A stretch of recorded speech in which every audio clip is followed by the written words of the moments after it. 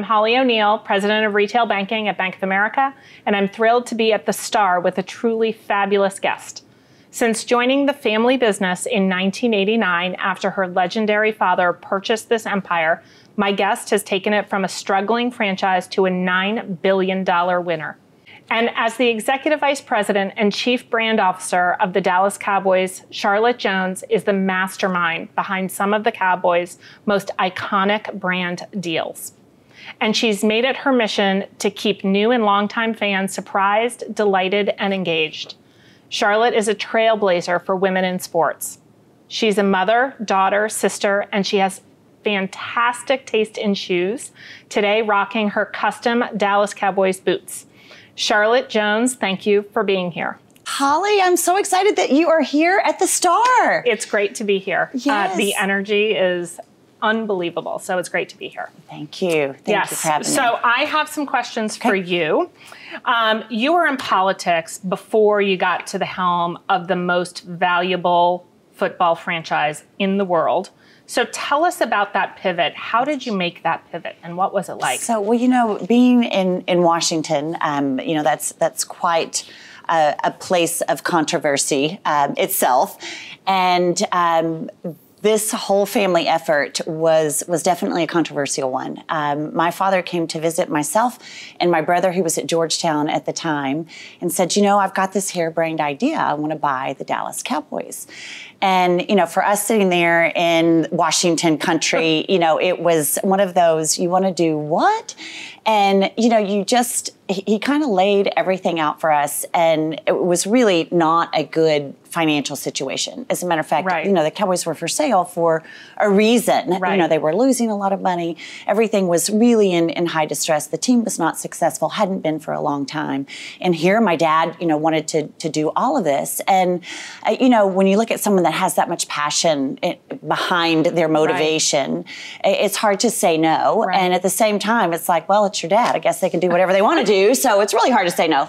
And so, you know, at that time he said, you know, if I do this is the only time he's ever said anything to me that I felt like was a true underestimation. Mm-hmm. And he said, you know, if we do this just may change our life a little.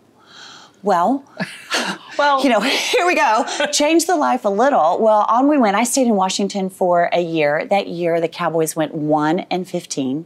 We won one game. It happened to be in Washington, D.C. Thank goodness. Well, that was a good winner. That was a good winner. You know, at least you could walk down the hall that Monday. And while I was there, I got this random call from my dad, and when he was back in Dallas, you know, everything was on fire. He had fired Coach Landry, so everything was negative. He was from Arkansas, going to Texas. That was negative. So it was just this inferno of controversy. And he calls me and he said, Charlotte, do you know the difference between hot pants and biker shorts?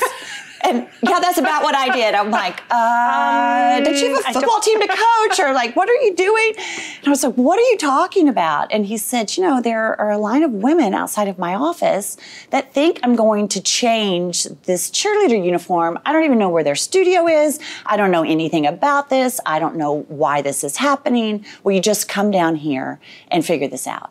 So I left for the weekend and came down to Dallas. Sure enough, it was one of many, many rumors that was actually happening. But they were on strike, so it was actually a real deal. We got it all resolved. And while I was here, he said, will you stay? And, you know, I looked at him and I just said, well, I don't know anything about running a professional sports franchise. And he was dead serious and he said, that's okay, neither do I. And he said, you know, I just need people around me that I can trust. Right. And in that, you know, I packed up my bags. I moved to Dallas, find myself a little broom closet, made it into an office. And I'm like, I'm here. And off we went on this incredible journey that really, it was kind of go down there to put out a fire and then turn around and 30 years later, you're still here. That's pretty amazing. So hot pants and biker shorts, you solved a major problem, a major issue, but that is what so much is about. It's being able to problem solve. And, you know, that takes a whole variety of flavors and shapes and sizes, I'm sure. So the Cowboys organization is your family business, and you guys are literally football royalty. So how did you come in at that time and carve out your own individual legacy and what you were going to do amidst your brothers and your father? You know, it's really interesting, as many people may know, my father casts a very large shadow, and in that shadow is actually where everything really happens. Right. And for me, you know, the family business had historically been oil and gas, so this was not our family business. Right. The NFL doesn't actually hand you a blue book and says, here's how you run an NFL team. Right. It's very different than that. So coming into the football business per se, alongside my older brother, my younger brother was in law school, you know, you jump in the middle of all of this just trying to figure it out. Right. You know, and I think in that moment, there was so much that was going wrong that, you know, the ability to jump in and try to take on one problem while everyone else is addressing another gave you a little bit of independence, you know, from the whole orchestration. Right. But at the same time, because we didn't know anything about how to do anything, my father gave us this incredible permission to fail. And in that, you know, we just tried to figure out how to make it work. And, you know, at the time, the team was losing $75,000 a day, over $1 million a month. And the team was 3-13. So everything was a mess. And it was like, how do you do it? And the answer was we didn't know. Right. So trying to get in there and find out what things were significant, where you could actually leave a mark, where you could make a change, became the journey itself. And I think in that became, okay, this is where I find where I do my best work. Right. And I think as I look back on it, it seems that, you know, crisis was really where I did my best work. It's when things were blowing up. Okay, how do we go in here and fix something? Because, you know, let's face it, what you try is not going to be as bad as what's happening. You just try to figure out how to turn the ship. Only up to go. Okay, so speaking of crisis, he told you two things. Stop the bleeding, but don't tarnish the star. Yeah. So what did that mean to you? And that had to be a tall order for you. Yeah, you know, at the time, I don't know that I actually understood exactly what it meant then, because what I realized over time is the only thing that we actually had bought was something that you actually can't own. Right. You know, and the Dallas Cowboys, it's kind of like owning Notre Dame or, you know, something that the fans own, you know, and you're just here to do your job and to do all that you can while you're in the position to actually influence change. And in that, I realized that the true value of what we had a hold of was the tradition, was the star, what was the affinity of what people, you know, believed in. And there was so much of it that was so authentic and so important to people. That avidity was real. And in that moment, they were showing their avidity in a very aggressive way. And so it was like, okay, how do we harness all of that and all of that great tradition and still be able to influence change to make, you know, to turn the ship, you know, to make things better, to make it financially viable, to make it successful on the field. You know, how did we do that? And I think over time, the importance of that has certainly guided absolutely every decision that we've made since then. Right. So you really have been a trailblazer for women in sports, including you're the first chairman of the NFL Foundation.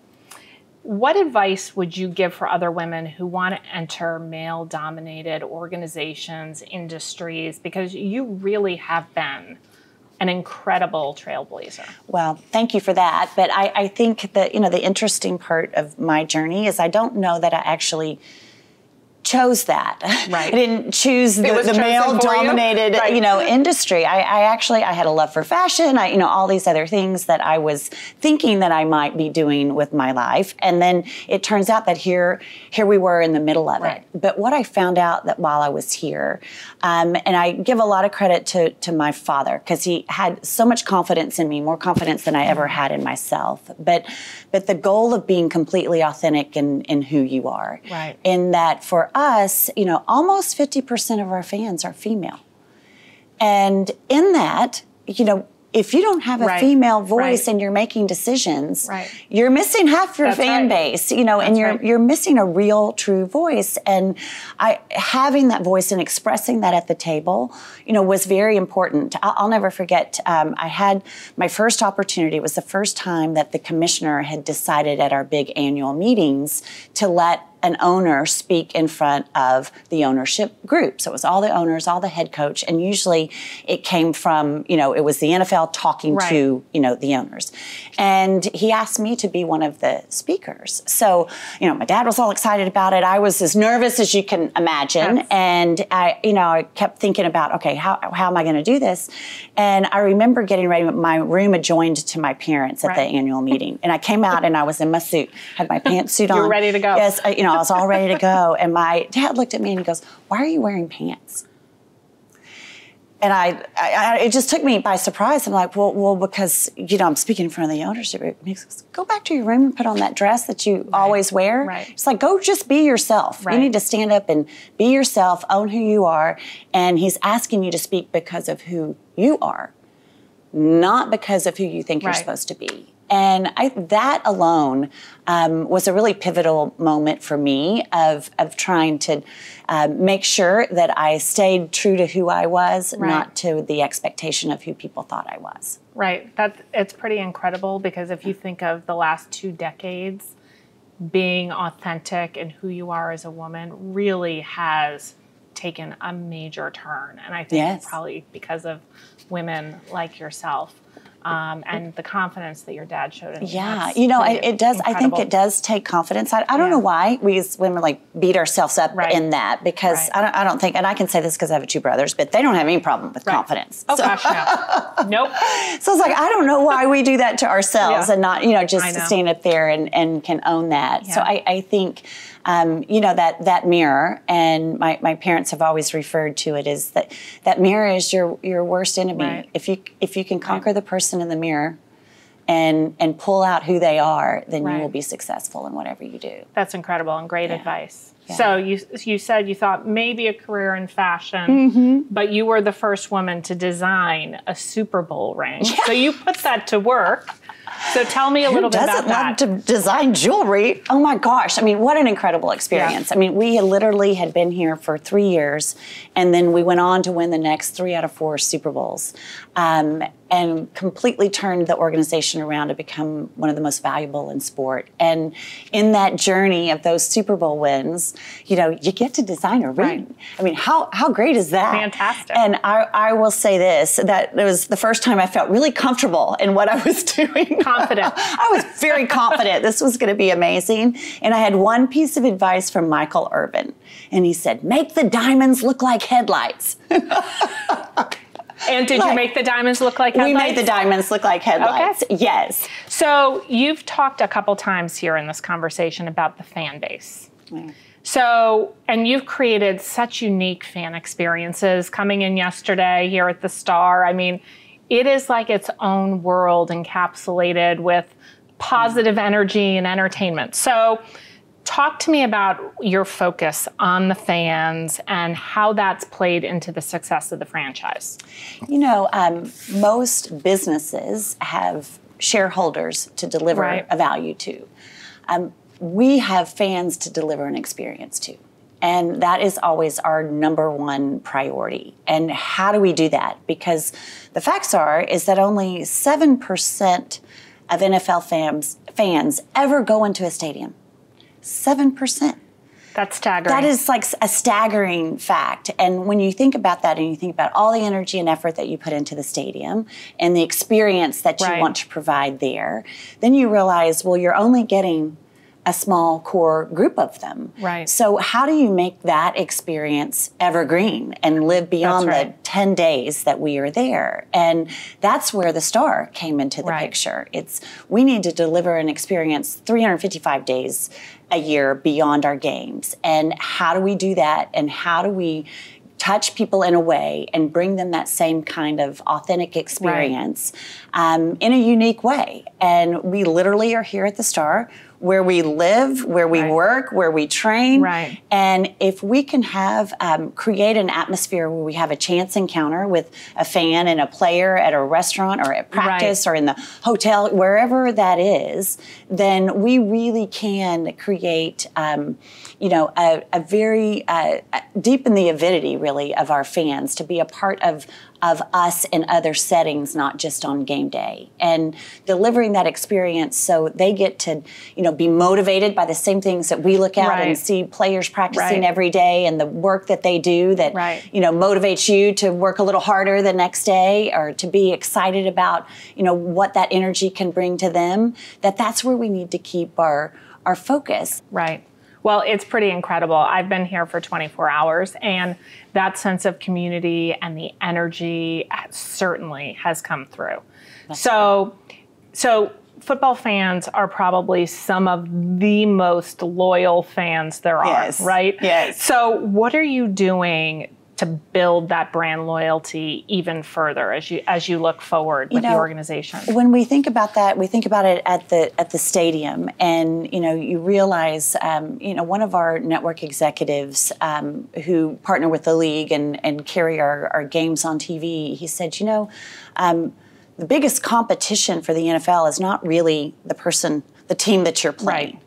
It is our best partner, our networks of delivering a game on television that makes that lazy boy more inviting and more affordable than maybe an experience that you could come engage with out at a game or even out here. And how do we look at that? Because the most important thing, he said, of watching a game on television is wishing you were there. Right. And so if you could take that magic of that, I wish I was there, and all of that excitement, and bring that to life in game, and then somehow figure out how to take that excitement and get it to the people that aren't in the stadium, that would be where the sweet spot was. So we needed to figure out a way to deliver an experience at the game that you couldn't get anywhere else, and give people a way to share that experience of, look, I'm here, I'm here, you're not, or maybe I'm here, I wish you were here with me, whatever that shared experience might be, and translate that so that they can then share that experience beyond. And, when we started here, there really was no technology, there was no computer, there was no cell phone, there was none of that. Totally and so your focus was truly on, the stadium experience. And now, because we have such great technology and we have, such great digital access, that we can take all of those experiences and send them out to people so they feel like they're a part of something. And, I think where we try to address every day is that, humanizing those who play the game, I think is really that people want to know what people are like, want to know what makes them tick, want to know why Micah Parsons thinks he's a lion. They want to know that. They want to know what is inside of him that gets him to there, and how can I take that with me? So, in that space is where we use our great partners in technology like AT&T. We partner with AI partners that can bring us an experience like the hologram with Jerry downstairs, and we try to figure out how to maximize that, but understand the uniqueness and the preciousness of that culture that we're trying to build. Yeah, it's great. And I mean, technology has transformed so many industries, and live sports is no different. So what role do you think, as you move forward, digital will play? Do you think it will play an ever-increasing role in the experience for the fans? Yeah, I think two things. First, just in technology, we now have in the league, we refer to it as a digital athlete. So we actually use the data and the technology from practice and evaluating, are the players playing at a maximum capacity? Do we need to pull them out of practice? Do we need to monitor all of these things that we now have that we never used to have? So safety is the number one concern. and maximizing efficiency, but we can do that now with data. Also, with technology, the thing that is, as you have seen, we started in fantasy football, right? So now people are fans of players, not just teams. You know, that they are engaging in ways that they didn't before, and so every game is important to them, which is really important for the league. And now you've seen sports betting come in and add to that deepening of the avidity or the connectivity of keeping people watching all the way through to the end, because that last play is going to affect them whether the game is technically over or not. So that part is really interesting, and I think that we will continue. For us, the big picture in the NFL is, where are you going to be watching our game? Is that on a linear TV format, or is it all going into a streaming format? And who will our partners be in the future? That's right. So there is a lot of all the great that technology has created for us is creating major pivot points for us as well in terms of who our future partners will be. Yeah, that's great. Well, Charlotte, thank you so much for joining me today. Yes. I really appreciate it. I mean, from understanding and learning about how you manage through crisis to being the trailblazer to how you're driving that fan experience and digital transformation is incredibly interesting. So thank you very much. Thank you, Holly. Thank you so much for coming out to the Star. This has been a real treat. Great. And speaking of treats, I have a little special treat for you.